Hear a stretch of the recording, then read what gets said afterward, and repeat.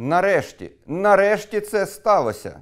Після 6 років очікування нова стрічка про Джеймса Бонда виходить на широкий екран. Остання поява Деніела Крейга в ролі британського секретного агента 007. Один із найдорожчих фільмів у світовій історії, відзнятий ще 2 роки тому, але який 4 рази відкладали через коронавірусну пандемію. Зустрічайте! 25-та серія Бондіани «Не час помирати». Суперагента Джеймса Бонда ніколи не існувало насправді. Його ім'я та прізвище запозичили в одного американського орнітолога, а всі книги та фільми є плодом фантазії їхніх авторів. Проте кожне кіно про Бонда робили максимально актуальним, і всі вони стали справжніми пам'ятками свого часу. Змінювався світ, змінювалися головні загрози в ньому. Відповідно, змінювалися і виклики для агента 007. Спеціально для вас я переглянув всі 24 стрічки офіційної Бондіани, і ми зробили це відео, аби ви мали багаж необхідних історичних знань перед походом в кінотеатр. Вітаю глядачів українського Ютубу. Мене звати Владлен Мараєв. Ви на каналі «Історія без міфів», де ми розповідаємо про минуле України та світу без прикрас і фальсифікацій. Наша незмінна мета – 500 тисяч підписників до завершення року. Підписуйтеся на «Історію без міфів» і натискайте дзвіночок, щоб не пропустити наших нових відео. Хай квітне український Ютуб. Творцем Джеймса Бонда є британський письменник Ієн Флемінг, який під час Другої світової війни служив в управлінні розвідки Королівського військово-морського флоту. Набуті знання та досвід стали в нагоді. Флемінг написав 12 романів і 2 збірки новел про агента 007. Перший твір «Казино Рояль» або ж «Казино Руаяль» вийшов у квітні 1953-го. Людство ще не оговталося від Другої світової війни, як вже наповну полагкотіла війна холодна. Місяцем раніше помер Сталін, але градус напруги між Москвою та демократичним Заходом залишався надзвичайно високим. Тож нічого дивного, що в першому романі Бонду протистоїть радянська агентура. Іле Шифр не просто майстерний гравець у карти, але й агент СМЕРШу, пов'язаний з французькими комуністами. І Веспер Лінд у фіналі виявляється агенткою МВС СРСР. І прибирає Іле Шифра ніякий не містер Вайт зі «Спектру», а невідомий радянський кілер. Перша екранізація «Казино Рояль» в 1954 році була відносно близькою до першоджерела. Однак цей 50-хвилинний телефільм не мав надто великого успіху і нині майже всіма забутий. Тільки в 61-му новостворена кінокомпанія Eon Productions в особі продюсерів Альберта Брокколі та Гаррі Зальцмана придбала у Флемінга права на екранізацію творів. Так народилася одна з найдовготриваліших кінофраншиз в історії. «Історія без міфів» звернулася до Віталія Гордієнка, автора і ведучого дружнього каналу «Загін Кіноманів», із проханням розповісти про акторів, які грали роль Джеймса Бонда з 1962 року і до сьогодні. Привіт аудиторії каналу «Історія без міфів», в кадрі Віталій Гордієнко, автор каналу «Загін Кіноманів», і я вирішив вклинитися у це відео, аби розповісти вам про всіх акторів, які зіграли одного із найвідоміших героїв з історії кіномистецтва. Отож, прийнято вважати, що Бондів в цілому було 6, але для багатьох стане сюрпризом той факт, що є декілька неофіційних фільмів про цього кіногероя. І перший із них зняли у 1954 році і зіграв агента 007 Баррі Нельсон. Але дійсно, в офіційних стрічках, які перетворилися на відому нам франшизу, першим цей образ приміряв сер Шон Коннорі, який для багатьох є еталонним Бондом, залишається і навіть досі, що підтверджує і той факт, що він єдиний оскароносний із усіх акторів, які зіграли цю роль. Шотландський актор у ті роки був не надто популярним, і саме ці фільми принесли йому славу і всесвітню любов. Він зіграв в цілому в 6 картинах. А саме «Доктор Ноу», «Із Росії з любов'ю», «Голдфінгер», «Кульова блискавка», «Живеш лише двічі», «Діаманти назавжди», ну і у одному неофіційному фільмі про цього героя під назвою «Ніколи не кажи ніколи», коли йому вже було 53 роки. Мені здається, не треба навіть казати, наскільки круто Коннорі злився із цим персонажем. Харизма, впевненість в собі, елегантність і легка посмішка змушували закохуватись у нього мільйони дівчат по цілому світу. Це був той самий Бонд, який міг викрутитись із будь-якої ситуації із певною гідністю. Чому певною? Із цілковитою гідністю. Але пан Шон злякався того, що він стане заручником однієї ролі. Тому він почав активно відмовлятися і зістрибувати із всіх пропозицій зіграти Бонда у наступних фільмах і утримував його, по суті, на цій ролі лише гонорар. Проте все ж у 1969 році студія вирішила шукати нового Бонда і надибала актора, якого, мабуть, ненавидять усі фанати Бондіани – Джорджа Лезенбі. Він абсолютно не писався в образ і в результаті зіграв лише у одному фільмі «На службі у її величності». Ніби й симпатичний, і аристократичний, і актор, зрештою, непоганий, але все одно у нього не було тієї харизми, легкості і такого, знаєте, хорошого підступу. Бонд у нього видався занадто грубим і прямолінійним. Саме тому його швидко попросили на вихід і повернулися впрошувати Шона Коннері, аби зіграти цього героя ще разочок.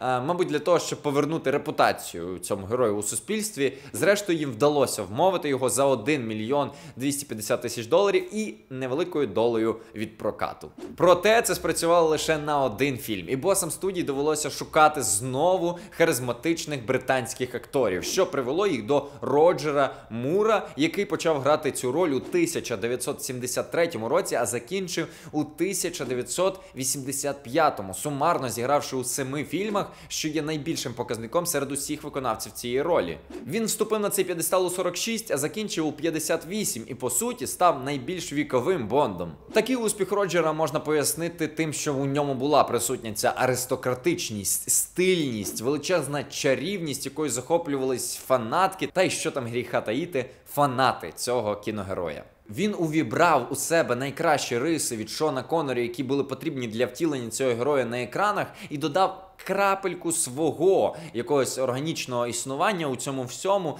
І мені здається, люди його полюбили саме за найбільшу іронічність серед усіх Бондів. Тобто він був достатньо веселим чоловіком у кадрі, і це були такі легкі картини для розваги. Зовсім відрізнявся стиль від того Бонда, якого ми бачимо на екранах зараз, і який от вийде з дня на день у кіно. Проте його акторська кар'єра після цього не сильно склалася, і роль Бонда залишилась для нього найбільшим спалахом в акторській кар'єрі. Мабуть, це через те, що він більш був красивий, аніж, скажімо так, акторськи підкований. Саме тому для цієї ролі він підходив ідеально, бо мав певний шарм, а от для інших персонажів не так вже й підходив. Наступним Бондом виступив Тімоті Далтон, який додав свого абсолютно якогось нового бачення у цього законсервованого персонажа, проте це йому не сильно допомогло, тому що він зіграв лише у 2 картинах «Іскри з очей» та «Ліцензія на вбивство». Проте цікавий факт, що автор бондівської енциклопедії Стівен Рубіт заявляв, що Тімоті якраз втілив Бонда саме так, як бачив його сам Ян Флемінг. Новий актор був не стільки агресивним і сексуальним, як просто від нього віяло впевненістю і мужністю. У нього не було того почуття гумору, притаманного усім Бондам, але зрештою, попри те, що він і не був фаворитом глядачів, він показав агента служби британської розвідки MI6 як людину, яка просто впевнено йде до своїх цілей, а не машину для вбивства. І зрештою він прочекав на третій свій фільм 5 років, відмовляючись від інших кінопроєктів, але в кінцевому результаті відмовився і від Бонда, скинувши цю ношу, цей баласт на Пірса Броснана і з полегшенням видихнув. А от у Пірсі Броснані зійшлася і зовнішня привабливість, і акторський талант, і суцільна бондіанічність. Нехай цей видуманий мною термін буде описувати подібність на Бонда, яким він мав би бути в ідеалі. Хоча, можливо, він мені подібний на Бонда найбільше через те, що це перший Бонд, якого я побачив в своєму житті, і я наступних усіх міряв якби по Пірсу Броснану, бо отак має він виглядати. В результаті Броснан зіграв у 4 фільмах, що є достатньо середнім результатом, і показує те, що він полюбився і глядачам, і босам студії. Але після Далтона міг цю роль забрати собі Мел Гібсон. Йому пропонували, але, на щастя, цього не відбулося. Чи ви хотіли би побачити Мела Гібсона у цій ролі? Йому пропонували 15 мільйонів доларів за цю одну роль. Зрештою, Броснан отримав 10 разів менше. І в результаті за всі свої появи він таки заробив аж 41 мільйон доларів. І навіть сам сер Шон Коннері заявляв, що йому подобається Пірс у цій ролі, і казав про те, що вони збираються ще знімати Бондів після того, як його виконав Броснан. Але це все-таки сталося. І вперше за історію цілої Бондіани головний герой став блондином. Майже. Він однозначно був світліший за усіх попередніх виконавців цієї ролі і взагалі не був подібний до того, як зазвичай люди собі уявляють цього героя.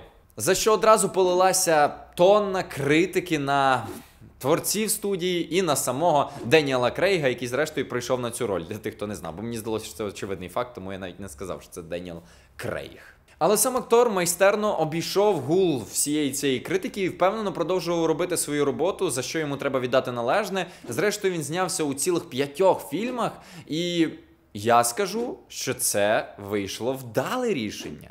Ви, мабуть, запитаєте, чому я так вважаю? А я вам поясню. Дуже просто. А лише тому, що раніше фільми про цього спецагента були зовсім іншими і вимагали зовсім іншого типажу. Зараз же світ змінився і стилістика бойовиків також. Саме тому Деніел набагато краще підходить під цю роль, аніж стандартний породистий брюнет-британець. Він став більш людяним. Ми почали все більше заглиблюватись в психологізм персонажа, а не у його веселі жарти чи бійки. Навіть той факт, що він не змінює жінок з фільму в фільм тепер, заслуговує поваги. Бо зараз набагато цікавіше спостерігати за живою людиною, а не за кіборгом-вбивцею, який вкотре рятує світ і вбиває своїх ворогів. Саме тому, друзі, хто би що не казав, але я особисто з нетерпінням чекаю «Немає часу помирати» і буду одним із перших, хто стоятиме в черзі за квиточком на 25-й фільм про Джеймса Бонда. Ну і сподіваюся, вам було цікаво мене послухати. Приходьте також і на мій канал Загін Кіноманів, не забувайте, сподіваюся, посилання там в описі на мене залишить. Я обов'язково зроблю огляд на наступний фільм про Бонда. Ну і дякую за можливість з'явитися у «Історії без міфів». Друзі, підписуйтеся на Загін Кіноманів і дивіться якісний український YouTube. На початку 60-х, коли кінокомпанія Eon Productions зайнялася екранізацією творів Флемінга, світ помітно змінився. Хрущов з'їздив в гості до Ейзенхауера, зустрівся з Кеннеді у Відні, і це сприймали як нову сторінку в історії міжнародних відносин. Навіть попри швидкоплинну карибську ядерну кризу, кінематографісти вирішили зіграти в політкоректність і не надто педалювати тему холодної війни. Тому в ранніх фільмах до 71-го року включно головним противником Бонда є не Радянський Союз, а вигадана міжнародна терористична організація «Спектр». Спеціальний терористичний підрозділ контррозвідки, які підтримують найбільші інтелектуали світу. Маленьке уточнення. Злочинці-інтелектуали. Злочинний розум завжди перемагає. Очолює «Спектр» Ернст Ставро Блофельд. Ох, ім'я. По лінії матері. Так, це кадри з фільму «Спектр» 6-річної давнини, де образ Блофельда перезапустив неповторний Крістоф Вальц, а в старих стрічках цю роль щоразу виконував інший актор. Характерна ознака Блофельда – поява в кадрі з білою ангорською кицькою. До речі, в Радянському Союзі, де прості смертні до певного часу не могли бачити жоден з фільмів Бондіани, деякі режисери отримали такий шанс.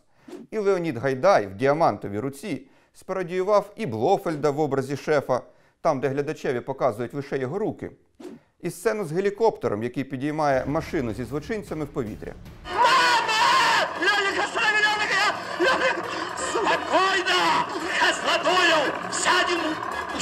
Та все ж, страх перед ядерною війною був найбільш актуальним страхом людства того часу. І оминути цю тему творці Бондіани аж ніяк не могли.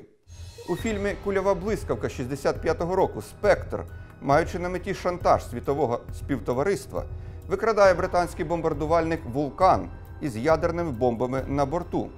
Причому літак переховують на дні Карибського моря. Отак, Бондіана славиться абсурдністю сюжетних ходів. У «Живеш тільки двічі» 67-го року «Спектр» викрадає радянські та американські космічні кораблі. Для сучасного глядача ця сцена виглядає дуже смішно, намагаючись спровокувати ядерну війну між СРСР і США.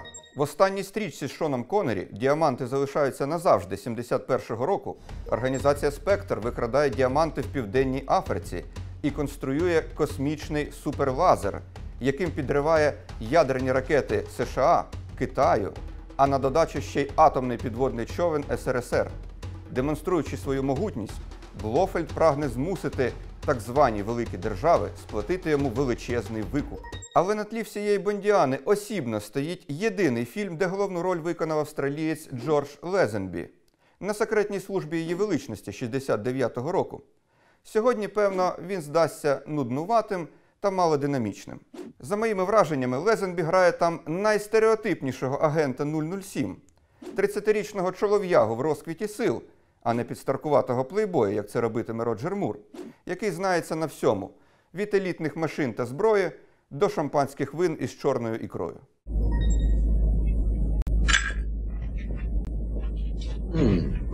Королівська білуга, Північний Каспій. А ще цей фільм унікальний тим, що єдиний раз в історії Бондіани, принаймні до виходу «Не час помирати», Бонд одружується.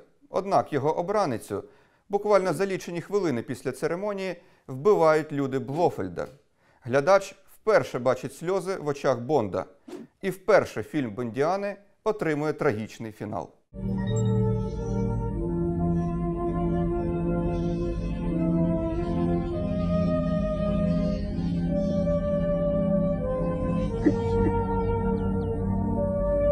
Шановні глядачі, якщо ви бажаєте підтримати розвиток історії без міфів, найкращий спосіб зробити це на Патреоні. На ваших екранах зараз імена добродіїв, які уже допомагають нашому каналу. Ставши патроном історії без міфів, ви матимете можливість раннього доступу до наших відео, отримати в подарунок книгу «Україна 1918» з автографом, обирати теми випусків на наступний місяць. Наш канал можна також підтримати, зробивши переказ на картку ПриватБанку або поповнивши нашу монобанку. Реквізити та посилання в описі цього відео. Каденція Роджера Мура в Бондіані почалася з однієї з найнетиповіших стрічок – «Живи та дай померти» 73-го року. Зразок нині призабутого жанру «Blaxploitation», де більшість героїв – афроамериканці. Але з точки зору сучасних канонів Голлівуду кіно вкрай неполіткоректне. Майже всі афроамериканці беруть участь у злочинній діяльності. Головний антагоніст фільму – афроамериканський наркобарон. Та й жартиків на межі фолу вистачає. Їдь за цією машиною, і я накину тобі 20-ку. За 20 баксів я відвезу тебе на шабаш до коклокс-кланівців. Зате там є й колоритний шериф J.W. Пеппер з Луїзіани, яскравий образ провінційного американського копа, типового реднека із відповідними манерами і південним акцентом. Забери свій дурнуватий курник з дороги. Ти що, вперше в житті сів за кермо? Вперше у Бондіані противник агента 007 у «Живи та дай померти» має досить реалістичний та приземлений задум – завалити Штати безкоштовними поставками героїну, ліквідувати конкурентів на ринку, а потім встановити надвисокі ціни на свій товар. Фільм явно сигналізував про те, що наркотики стали загрозливою проблемою для США. Однак здебільшого типовий злодій в Бондіані Роджера Мура – це вже не організація «Спектр», а казково багатий придурок-мегаломан, який розробив план підкорення або знищення всього світу. Яскравий зразок такого кіна – «Місячний гонщик» або ж «Мунрейкер» 79-го року. На моє переконання, один із найтупіших фільмів Бондіани. А все чому? 2 роками раніше з'явилися перші зоряні війни, ті самі, які згодом перейменують на епізод 4 «Нова надія». Вони буквально порвали кінотеатри і зібрали фантастичну касу – понад $3 мільярди в перекладі на сучасні гроші. Тому й творці Бондіани вирішили хайпанути на космічній тематиці. Вийшло ні те, ні се. Можливо, для 79-го року воно й виглядало круто, але зараз сцени бою в відкритому космосі здаються дешевою пародією на ті самі найстаріші зоряні війни. Але, і це цікаво, в «Місячному гонщику» масовому глядачеві вперше показали спейс-шатли, причому за 2 роки до їхніх перших польотів. 1970-ті – це доба розрядки міжнародної напруженості, що неминуче позначилося на Бондіані. Наприклад, у стрічці «Шпигун, який мене кохав» 77-го року Бонд об'єднує зусилля з агенткою 3Х. Ні, це не псевдонім акторки з Порнхабу, а кодове ім'я найкращої шпигунки КДБ Ані Амасової, яку грає, щоправда, американська модель Барбара Бах. Тому виглядає це максимально неприродно. І попри розрядку, герой Роджера Мура не втрачає нагоди підколоти, якщо можна так висловитися, радянський режим. Я можу вас зігріти? Не переживайте, містер Бонд. Я пройшла курс виживання у Сибіру. Я знаю. Багато ваших співвітчизників його пройшли. А ще в цьому фільмі вперше з'являється генерал Гоголь, голова КДБ СРСР, який засідає в кремлівських палатах і зовнішньо чимось нагадує Лаврентія Павловича Берію. Що? Субмарина Потьомкін безслідно зникла? Добре, що хоч не броненосець. Пізніше на зміну генералові Гоголю прийде генерал Пушкін. Цікаво, якби Радянський Союз не розвалився і холодна війна тривала далі, кого б ще придумали сценаристи Бондіани? Генерала Достоєвського, Толстого, Чехова? Попри те, що генерал Гоголь – начальник конкурентної контори, для Бонда він радше союзник. Єдиний раз, коли їм довелося вступити в особисту конфронтацію, герої розходяться в нічию. У фіналі стрічки «Тільки для ваших очей». Ось так, дорогий товаришу. Ні вашим, ні нашим.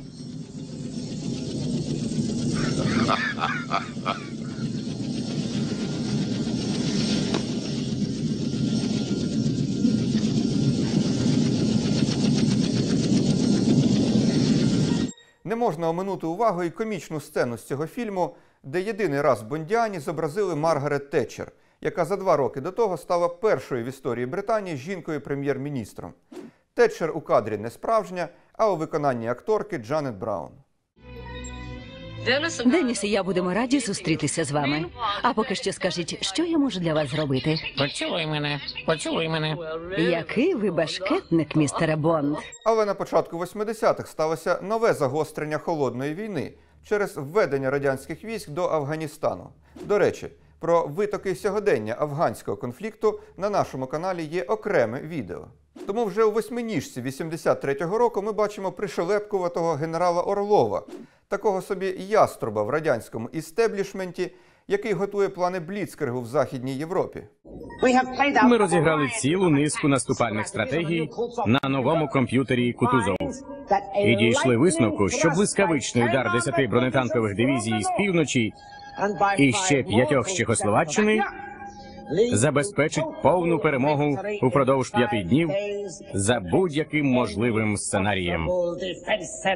Але найвище керівництво рішуче заперечує проти планів Орлова. Світовий соціалізм буде досягнуто мирним шляхом. Наша військова роль виключно оборонна. Ви мене зрозуміли, генерале Орлов? Так, це була пародія на Брежнєва, хоча у 83-му році він уже лежав у могилі біля Кремлівської стіни. В цілому Бондіана послідовно просувала думку. Керівництво СРСР переважно адекватне, з ним можна мати справи заради мирного співіснування, що не виключає появи там окремих політиків і військових із девіантною манерою поведінки. А можливо, сценаристи просто не хотіли розпалювати ворожнечу між двома таборами. Всього 2 роки по тому, коли до влади в СРСР прийшов Горбачов і проголосив політику перебудови, товариша Бонда у фільмі «Вид на вбивство» навіть нагородили орденом Леніна. Орден Леніна для товариша Бонда. Уперше ним нагороджується не громадянин Радянського Союзу. Я був впевнений, що в КДБ святкуватимуть знищення Силіконової долини. Якраз навпаки, адмірале. Що наша наука робитиме без неї? Насправді, іноземних громадян вже неодноразово нагороджували орденом Леніна раніше. Проте вже наступна стрічка, де в ролі 007 вперше з'явився Тімоті Даутон, вийшла, певно, найбільш антирадянською. В ній значну увагу приділено війні в Афганістані та з великою симпатією зображено афганських моджахедів, як борців за свободу, попри їхню торгівлю наркотиками. А ще Даутон із гумором позбиткувався над чехословацькими поліціянтами. З'їдьте на обочину і зупиніться.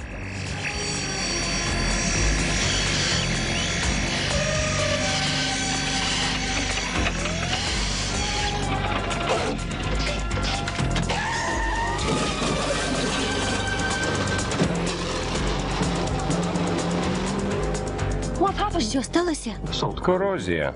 Станом на 95-й рік, коли на екрани вийшов фільм «Золоте око» із Пірсом Броснаном, холодна війна вже закінчилася і соціалістичний табір розпався. Це знайшло відображення у вступних титрах під саундтрек Тіни Тернер.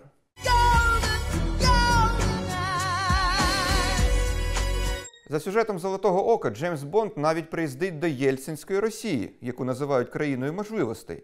Катається на старенькому запорожці, а потім тікає від переслідувачів вулицями Санкт-Петербурга на танку Т-55, ламаючи будинки, пам'ятники та перетворюючи автівки даїшників на металобрухт. Однак після Холодної війни перед світом постали нові виклики, а творці Бондіани, як ніхто, швидко вміють вловити нові віяння. Стрічка 97-го року «Завтра не помре ніколи» про зростання впливу ЗМІ, які перетворилися на справжню четверту владу. І про медіамагната, здатного спровокувати ядерний конфлікт між Великою Британією та Китайською Народною Республікою. Цезар мав свої легіони, Наполеон мав армію. Я ж маю свої дивізії, телебачення, газети, журнали. І сьогодні до півночі я захоплю все і зможу впливати на людей більше, ніж хто-небудь в історії цієї планети, крім Ісуса Христа. Хоча з нього вистачило Нагорної проповіді. Що симптоматично, для протидії цьому психопату Бонд об'єднує зусилля з агенткою комуністичного Китаю. 2002 року на екрани вийшла серія «Помри, але не зараз». Цього разу Броснану довелося протистояти північним корейцям.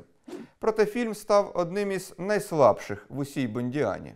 Не врятував навіть саундтрек від Мадонни та її епізодична поява в ролі тренерки з фехтування. Кінематографісти зробили ставку не на героя, а на його гаджети та комп'ютерну графіку. А оскільки в 2002 році вона була ще дуже недосконалою, то й виглядало це часом абсурдно. Із приходом Деніела Крейга і перезапуском Бондіани 2006 року ставку зробили на реалізм, драматургію та підвищений градус насильства. Джеймс Бонд Крейга нарешті став людиною, яка може помилятися, програвати і страждати. Але іноді він нагадує бездушну машину для вбивства і точно не є однозначно позитивним героєм. І Бонд, якщо можна, не вбивайте всіх свідків. Буду вам вдячна. Так, мем. Намагатимусь. Деніел Крейг грає агента з явними психологічними проблемами та внутрішніми демонами. Здається, найкраще це збагнула українка Ольга Куриленко. До речі, єдина в історії дівчина Бонда, з якою він не переспав. Я хотіла тобі допомогти. Але твоя в'язниця всередині.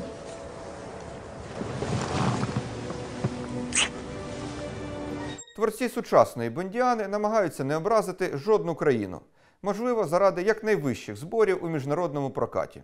Тому нинішні противники Бонда зазвичай не мають чіткої прив'язки до котроїсь з держав. Це терористи, наймані вбивці, фальшиві екоактивісти, корумповані політики. У найприбутковішій наразі стрічці Бондіани «Скайфол» 2012 року порушено тему кіберзлочинності. В ролі головного антагоніста геніальний Хав'єр Бардем. Хочеш дестабілізувати мультинаціональну компанію? Біп, легко. Хочеш перервати сигнал від супутника шпигуна в районі Кабула? Легко. Хочеш стати лідером Уганди? Тільки якщо гарно заплатиш. Що ж, дуже цікаво, що нам покажуть в «Не час помирати». А тепер, друзі, увага! Хіт-парад. 5 фільмів Бондіани, які я однозначно рекомендую для перегляду. Якщо ви ніколи не дивилися Джеймса Бонда, чому б не почати саме з них? Якщо ж ви давній фанат Бондіани, це чудова нагода переглянути їх ще раз. Отже, на 5-му місці «Живи та дай померти» за дуже оригінальну для Бондіани стилістику і незмінно іронічного Роджера Мура. На 4-му місці «Голдфінгер» за відносно нормальний сюжет, першу появу Астон Мартін DB5, культову сцену з дівчиною в золотій фарбі та неймовірний голос Ширлі Бессі в саундтреку.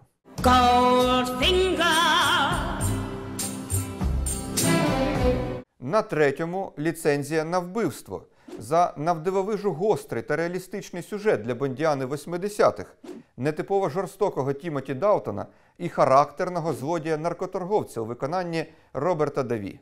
На 2-му місці 007 «Координати Скайфол» за надзвичайно динамічний та напружений сюжет, нуарну атмосферу, неочікувану розв'язку і за Хав'єра Бардема, який своєю грою фактично зробив цей фільм. Ну і, звісно, за вражаючий саундтрек від Адель.